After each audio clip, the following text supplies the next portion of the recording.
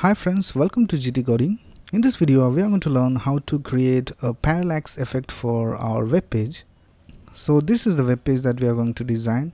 So when we scroll down we can see that we have this parallax effect where this element over here is moving faster than the image, and we also have a different type of parallax where the image stays where it is and the division moves above it. So these are the two different parallaxes that we are going to design, and we are going to use HTML, CSS and JavaScript. So let's get started.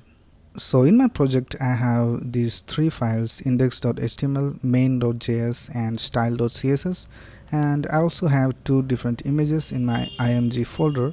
So let's design the HTML markup. We will use emmet to create the basic HTML structure. So here we will just give it a title called Parallax, and we will also link our CSS. So link and the name of our CSS file, and in our body tag we will attach our script file. So it is called main.js. So if you see over here, we can see that we have 1, 2, 3 and 4 different divisions.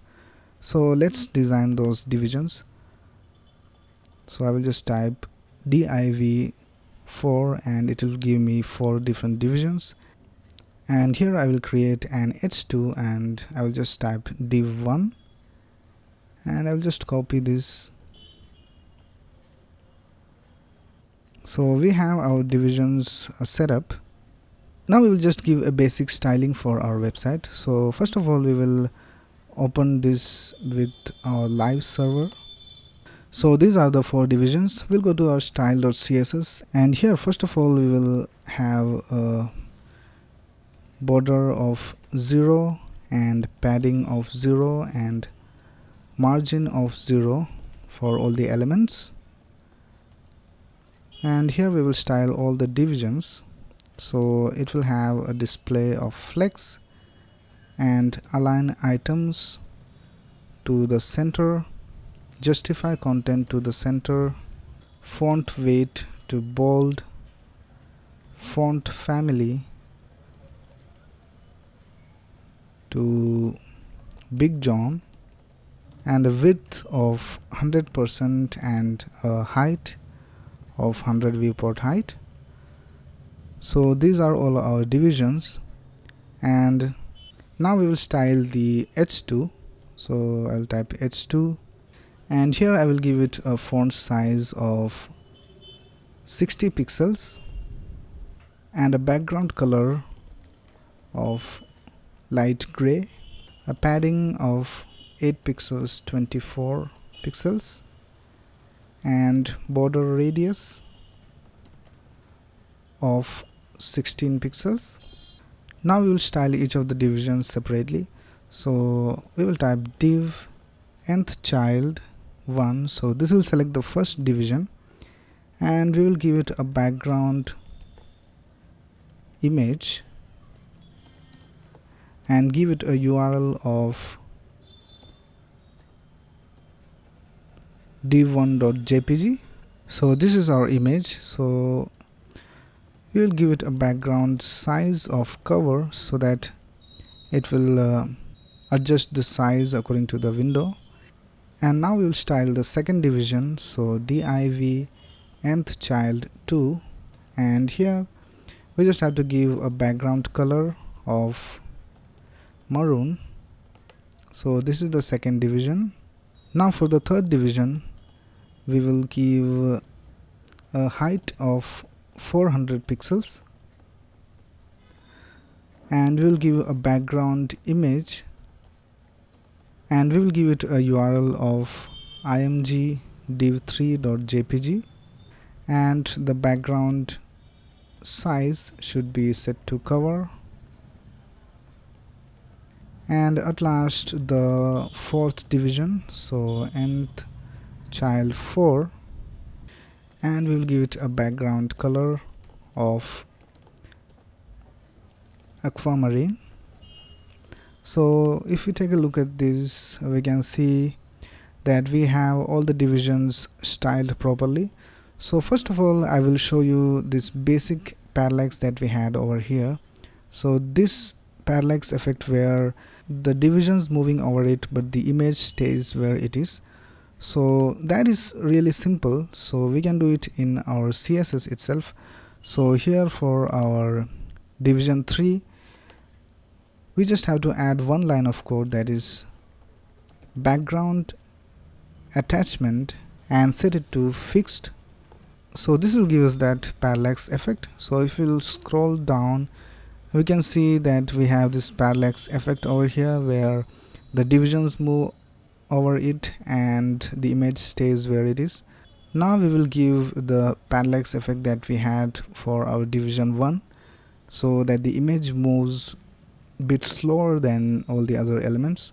So for that we have to go to our JavaScript file. So we have already added our JavaScript file over here. So in our main.js, we'll create a constant and name it parallax, and we have to access the first division. So what we'll do is create an ID over here for the division. So ID parallax, and here we will say document.getElementById and say parallax over here. So this will fetch this division over here, and now we have to add an event listener for our window object. So I will type window.addEventListener, and we will search for the scroll event, and we'll just create an anonymous function and create a variable called offset, and we will set that equal to window.pageYOffset. So this is gonna be the value of how much the user has scrolled from the top. I will just open my console. So we'll just print the offset value in our console. So here we will type console.log and say offset, and here we will type offset. So now if we'll save this and open our console, and if we scroll down, we can see we get the value of offset.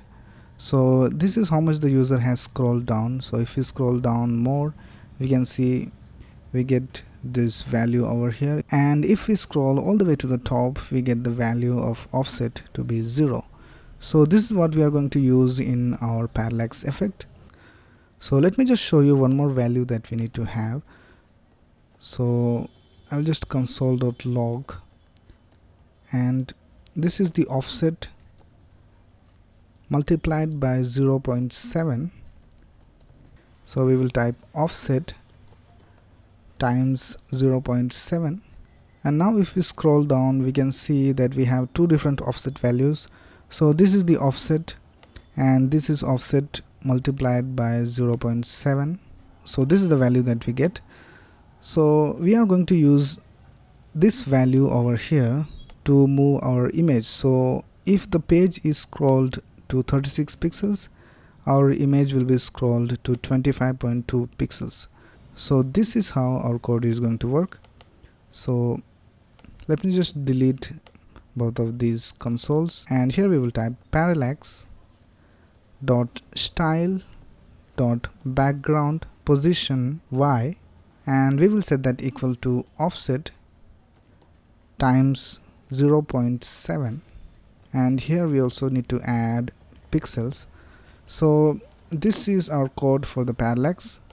And now if we go over here and scroll down, we can see that we have this parallax effect over here.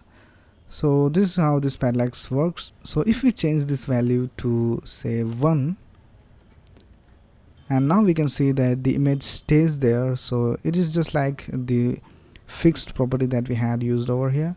And if we change these values to maybe greater than 1, so if we change it to 1.5, now if we scroll, we can see that the image moves in the opposite direction. So this is basically how this parallax effect works. So let me just change it back to 0.7, which looks fine to me. So this is basically it for this tutorial. I hope that you understood how to create a parallax effect using simple JavaScript without using all the jQuery and all those libraries. You can use this simple 6 lines of JavaScript code and create this parallax effect, and you can change these values and get different kinds of effects. So if I change it to 0.2 pixels, the image will scroll a bit faster, so we can see that over here.